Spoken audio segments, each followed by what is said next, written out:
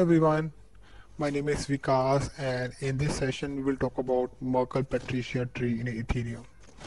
So if you have heard about blockchain and if you have heard about Ethereum, the very first question comes to your mind how the information is being stored in a Ethereum blockchain.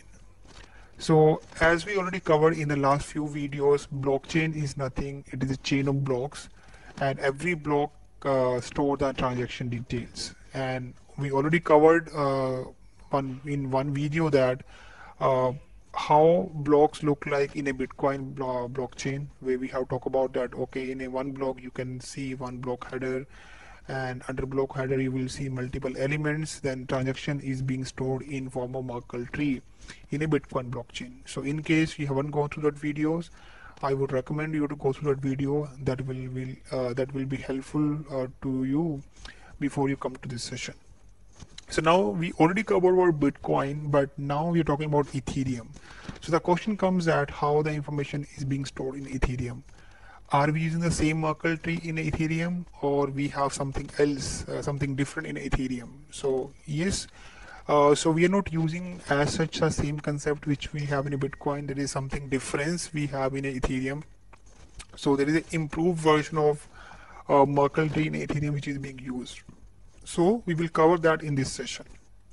So before you really jump to this session, so my recommendation is that you should go through our two sessions, the previous session where we have talked about the Merkle tree concept, and the second concept is Patricia tree. So because if you don't know the basics here, you will not be able to understand this topic or this video. So really go to this blog, this link here, which you can just see, and you can click on these two links here which we have added in this blog, where you can just go and learn about first of all these two trees. So if you are going through this session, I assume that you already gone through these two sessions before you understand that what is Merkle tree and what is Patricia tree all about. So now the question comes at why we have this Merkle Patricia tree. So as the name suggests, so this is a combination of two trees. This is a combination of Merkle and Patricia tree. So as we already covered in the last two videos, Merkle tree is used to maintain data integrity, so that if anyone changes any information, you will come to know instantly that something has been changed. That is for that. This is the purpose of Merkle tree, and Patricia tree enable the fast searching. So you will store the information in a tree in such a way that you will be able to search the information very quickly, and the information is being stored in form of key and value pair, right? So that is the basic concept which we have covered. So Merkle Patricia tree is a combination of two tree in the Ethereum. So Ethereum don't use Merkle tree as such, it don't use Patricia tree as such. It combines these two trees together. It uses the functionality of both the trees, and the combined tree is known as Merkle Patricia tree that is being used in Ethereum. So we'll cover that tree here. We'll try to explain you each and everything about that tree, and we have an example to show you also in this blog and in this video which we'll cover here. So we already covered that what is Merkle Patricia tree. This is a combination of two tree. So secondly, that why we need this one, right? So question comes that why we need to have a Merkle Patricia tree. So because we want in the Ethereum blockchain, what we have requirement to store the key value pair. When we talk about key value pair, like the example if you can take, what we do in Ethereum, we store the account address which is act as a key, and then the account balances and many more functions. So a account can have different values. It can have a balance, it can transfer some amount to other account, like it can have multiple values, right? So this is how the information is being stored in a Ethereum blockchain. This is stored in a key value pair, and that tree known as a state tree in Ethereum. So when we talk about the storage of key value pair, and we want to maintain data integrity and we want to have fast searching, so this is the reason we are combining these two trees together, Merkle and Patricia tree, right? So this is the reason this tree is required in a Ethereum blockchain. Now when we talk about Merkle Patricia tree, so there are four type of nodes which we have it here. So this diagram explains it very well. If you just see here, so there are four type of nodes. One is empty node, then branch nodes, then we have leaf nodes and extension nodes. So as you can see here, the leaf node, which is marked in green, if you think about a tree, the leaf node will be the end node. It will be the end of the tree, right? So leaf will contain in Ethereum tree, it will contain the key and value pair. It will have your actual value basically, right? So leaf nodes will not have further child. So the node which don't have further child, it contain the actual value along with your key, that is known as a leaf node. So as you can see here, there are 4 leaf node in this example.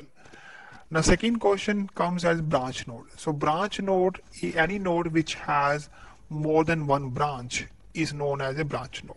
As you can see here, the second branch node has 3 branches, 2 leaf node, 1 extension node, right? So that is a branch node. Now there is one more concept is extension node. So extension node is nothing. This is a branch node only which has only one child element. So what we used to have multiple branch node which has only one child element, right? So what they have done, they have compressed that branch node with one child to extension node. So extension node is nothing. This is only a branch node which has only one child node, right? So that node is known as the extension node. Now the question comes at, so this is the 4 nodes which we have. This diagram explains it very well. Now question comes that leaf node will also have a key value pair. Extension node will also have one child and it will have a key value pair. Now how we will differentiate between this extension node and leaf node in Ethereum blockchain? So there is a concept of nibble. You have a nibble which we have explained in this block here. So this nibble will help you to identify that this node is an extension node or the leaf node. Okay, because both these nodes has some key value pair or a child node, which because by seeing that you will not be able to easily recognize this is a leaf node or extension node. So nibble will help us here to identify that about leaf or extension node. Now this is all the basic concept which you should understand. Now this diagram, so this is taken from one URL which I have just mentioned down below here, iStack. So this diagram explained it very well. Okay, let me just explain this diagram from the starting itself. So what requirement we have, so this is the key value pair which we want to store in a Ethereum blockchain. So this is my keys A711355, A77D337. So this is a table if you can just see here. So this is the keys which we have, and corresponding to each key I have a value. So assume that this is my account address A71133855 and this is my account balance. So now I want to store this value to the Merkle Patricia tree in a Ethereum blockchain. So let's see how this is being stored there. So if you just see from top, so the very first thing, you will have a block header, and in a block header you will have a state root. So in the next video we will cover that how the block structure look like in a Ethereum blockchain, because when you talk about a block in Ethereum, that block will have a block header, and under block header you will see 3 trees basically, and one of the tree is known as a state root, a state tree. So that state tree stored the state value which is in the key value pair. So whenever we talk about Merkle Patricia tree here, so this is here, this is example here. So you will always have a state root. So state root is nothing, just a hash of your root node. Okay, as we talk about in the Merkle tree, whatever is your root node hash, that is known as a Merkle root. So same thing here, whatever is your root node here in this tree, whenever you hash that value, right, that will be become your state root. Okay, and the hash function which is being used in Ethereum is this one, KECCAK 256. Okay, so this is how the hash will be shown in the block header, that will be known as the state root. Now all the things start from here. So this is your tree.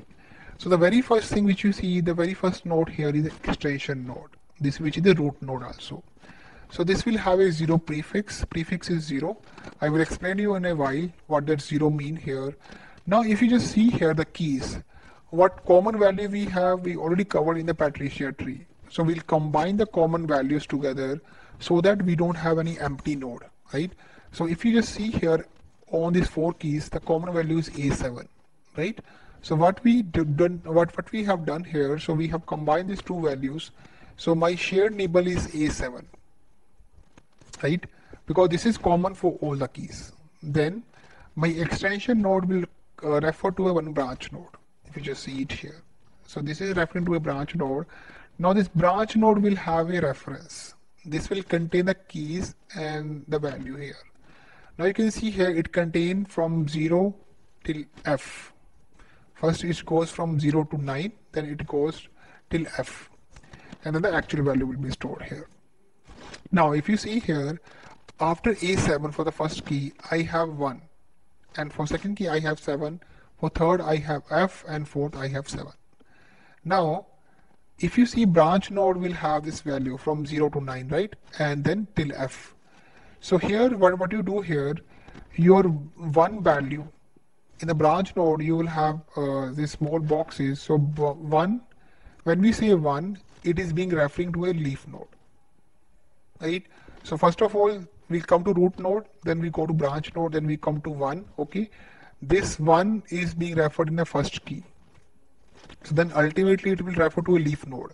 So then this is a unique combination, 1, 3, 5, 5.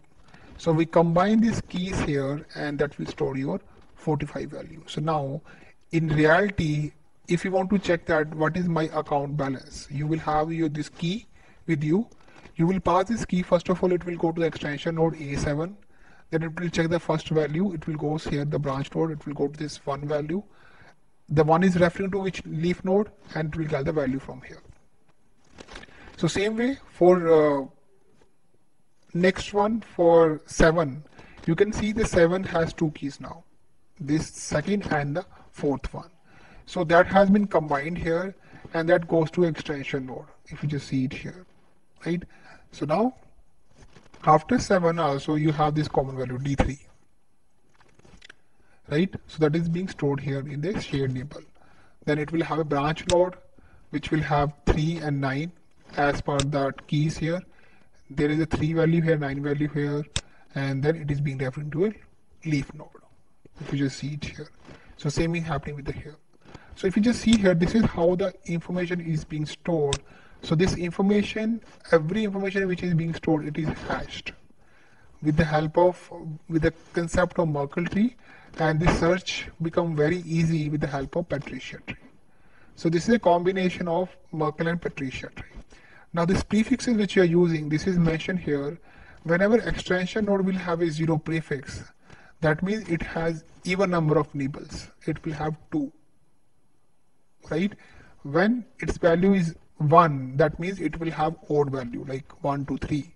3 character basically, if you just simply say 3 character. And when in the leaf node, if you have prefix 2, that means this is an even number. You have 4 character here. Here you have 4 characters. Here you have 1 character. That means this is a 3. 3 means odd nibbles. So this is how you can easily distinguish. Okay. So that node is your extension node, or this is your leaf node. So this is how Merkle Patricia tree look like in Ethereum, and we will talk about more like how this is being used to store your information in a block going forward in the next video. But this will give you at least overall idea that what is Merkle Patricia tree in Ethereum and how it is being used to store your information. Thanks for watching.